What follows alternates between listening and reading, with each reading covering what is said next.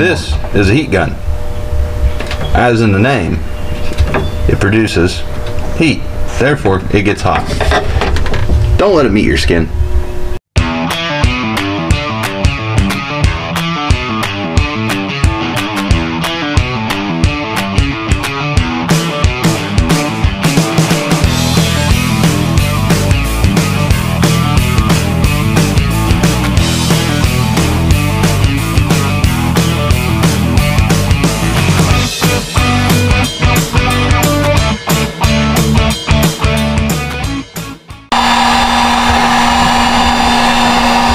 What are you doing? Cooking mouse. That explain why it stinks so bad in here right now? Yep. So, where Kagan is getting the sealant off of those little aluminum, gee whiz, that stinks. That's where the mouse was dead. Right there, and he's heating things up like that was a good idea. How's that smell? Yeah, not good. So, yeah, tell you guys what's going on today. So Kagan is scraping off a little bit of the adhesive. Yeah, these things right here, they're foil back and they got an adhesive. Yeah, so these, I don't know if they put these in for sound deadening or what. They don't work that good now. You done playing? Yes. So they put these in for sound deadening under the carpet or whatever they did, but these need to come out for what we're about to do. So the heat gun and the putty knife works real well, but your putty knife gets coated with stuff, so I have to clean it off later. And then also, there is right here, let me adjust here a little bit. There we go. I've got about half of this back pad here taken off. I got one off the fender over here, and I got to take this one off still, because we want to be able to hit this with our grinding wheel. We're not looking to grind down the bare metal. We're just going to kind of scratch everything up, or with a sander or something, so that bed liner, rough it up. You know. Yeah, so the bed liner sticks real good. It's like that one guy that owes you $15. You don't want to take them out. You just want to rough them up a little bit. So we're going to finish getting this off. Probably going to cut these out. I left them in. I thought maybe I'd want to keep them, but I think I'm going to cut them out. What about the tape? What about the tape around them? Are we going to take the tape off? Yeah, the tape around them comes off. Are you sure? Yes, I'm sure. That could be holding the entire back end together. It might. The only thing we are going to leave is, see this stuff right here? This is kind of the factory sealant for the where the panels went together. We are going to leave that. It's not really a soft surface, and we'll sand around it. We're going to leave that, let it stick in there. But we've got a bunch of cleaning to do up front there where there's a bunch of rust, and we got 2 bolts to hopefully try and get out today. So win or fail, you guys are going to see how bad that gets. And we're going to prep everything for the spray-in bed liner today. So today is prep day after we gutted everything. So, and got a few new well, at least one new thing we'll show you as we get up front here in a little bit. And hopefully, with stripping all this down and getting everything out, and before we line it, we might be able to get the smell out completely. I hope so. He's trying to cook the smell out of it. I don't think that's the way to go. I tell you, it's bad. It's better than it was.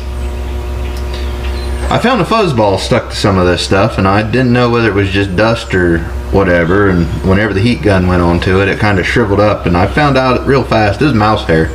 What was left of it? Yeah. So not the best smell in the world, in case you're wondering. We'll set up here and show you guys a few tips and tricks of how to get this stuff out. But for these things, if you got a heat gun, a putty knife, it's still messy.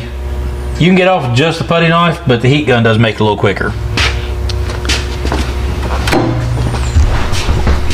There's what we found the real easy way. Actually, it's way easier than those full back things. Take the heat gun, put a little heat on it, and your nasty putty knife, it's still got all the other stuff on it.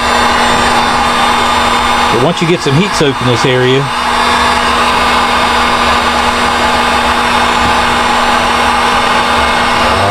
put some back into it. well, I want to get it good and hot. Oh, come on now.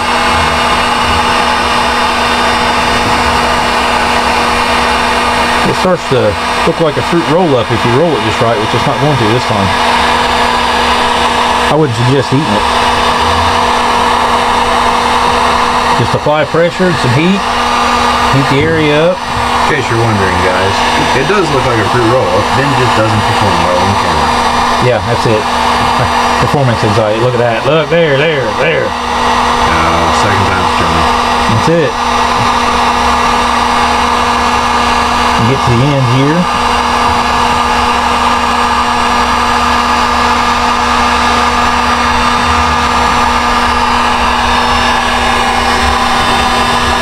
Well, it didn't end well, but right there.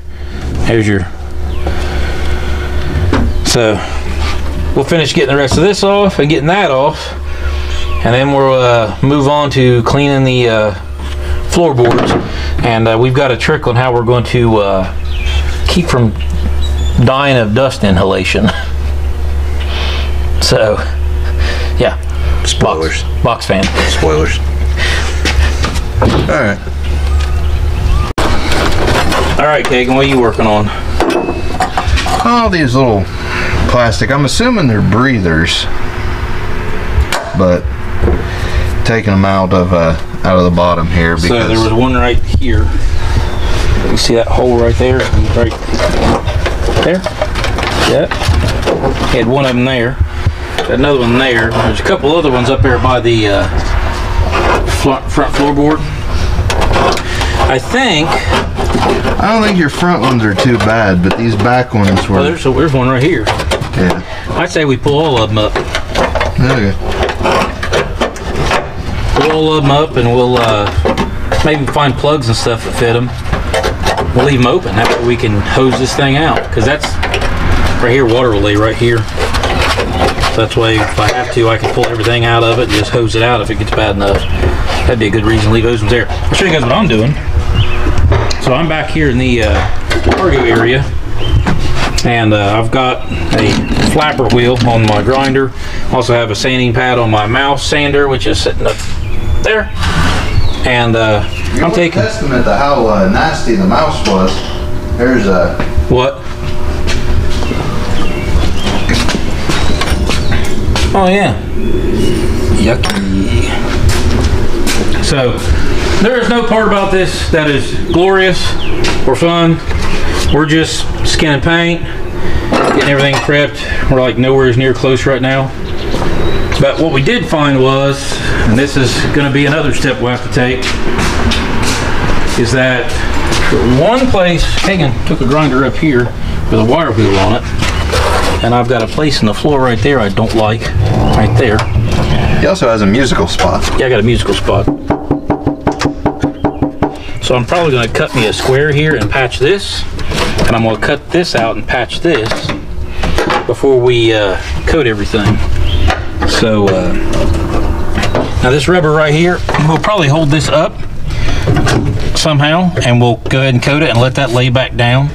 And then I've got some fitted floor mats that I'm going to buy that'll go in here, because I want to leave that rubber matting with the insulation for sound deadening. I don't think it'll hurt much. It's got like a foam backing on it, like that right there.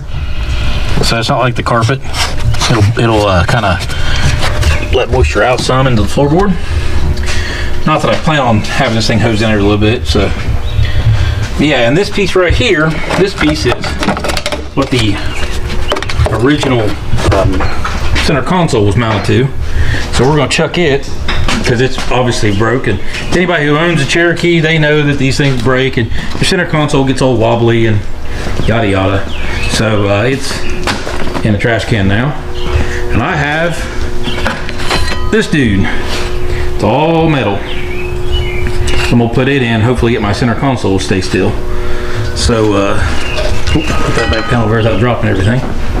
So yep, we're still at it, trying to get some of the worst spots, sanding some of the smoother spots, like right in here. That'll go quick. Fender wells will go quick. Got to get some of this junk off here. Kagan's taking care of some of the spots on the floor that look the worst up there. And then I'll take a welder and go through it. I'm gonna tack these right here. I've got a gouge right there. And we're just gonna assess certain parts of it and prep everything for lining. So when Kagan was taking the seats out of this thing, he broke some bolts. See how that worked? Yeah. I was afraid it was going to happen. There's two smaller bolts, one on each seat that goes in the floor here.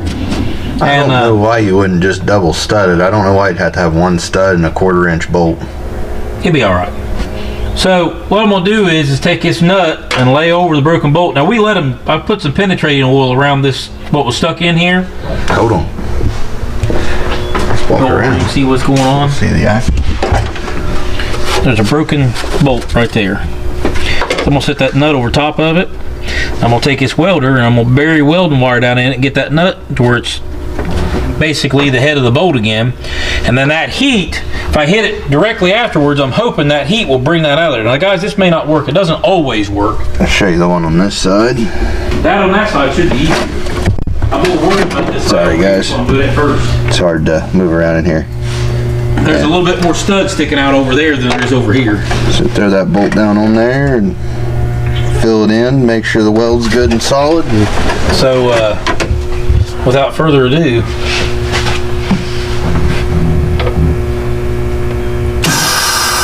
our ground's not good, evidently. Nope. Well, the weld's almost dirty.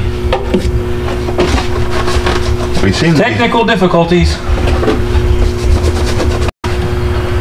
Ready? Yep.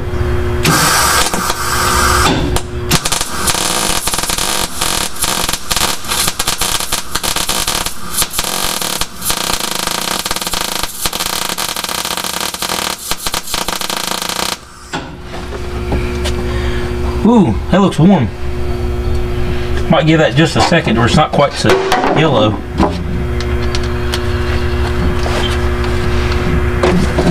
Let it cool down just a second more. Or not.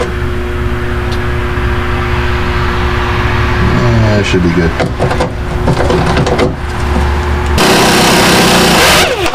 What? That's warm. Hey Adam, that's hot. So now, let me get a pair of pliers.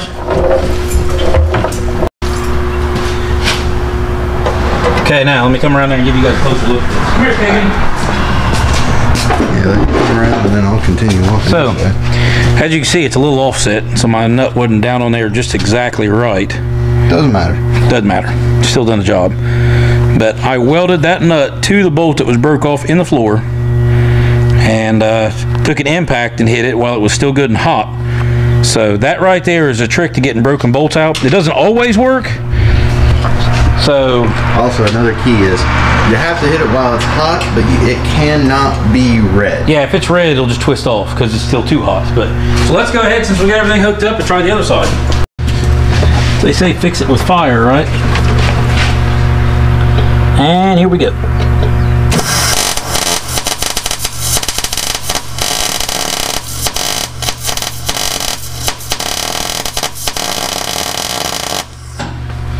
Hey, she's hot.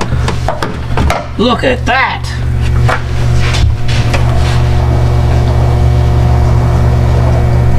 Sounds like we have company. Yep.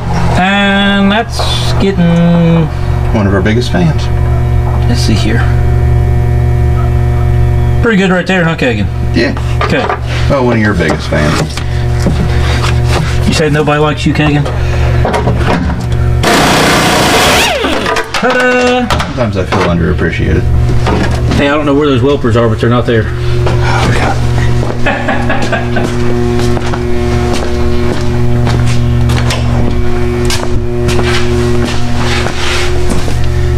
Alright, so. Sorry, guys. Right there, bolt number 2. A little bit offset once again, but you know what? I no longer have broken bolts in the floorboard. So, we'll find new bolts to replace those. Call it a day. Now, Kagan's rolling up our extension cords we're picking up. I have to go do a side job. Kagan's got to go to work. I'll show you where we're at. So we took a lot of rust up. We got all those sticky pads up today. Still got some adhesive we got to get rid of in this area. We did get the bolts out. We picked a few places over there that I got to patch. I got one spot. Let me move around here. We got one spot over here that I'm going to have to patch right there. Got a little hole in it. So, but I'm gonna take these holes here where the tire mount used to go, and I'm gonna kind of, and these holes here where the luggage hooks used to go.